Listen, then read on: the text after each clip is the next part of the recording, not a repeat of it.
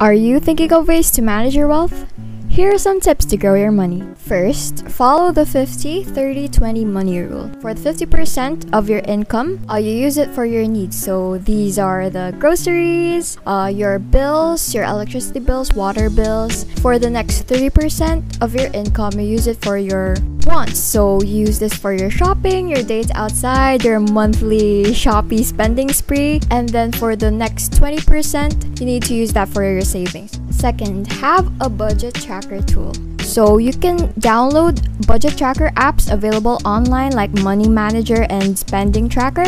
But for me personally, I like to use Google Sheets and Excel files since it's easily available and it's usually free to use. Third, set up at least 2 bank accounts. So I like to separate my money into 2 bank accounts. So one is for savings and one is for emergency purposes. So that as much as possible, I don't touch my savings account whenever there's any emergency. Fourth, get a side hustle. So I know this is not for everybody, but there are many simple jobs you can take online during your free time.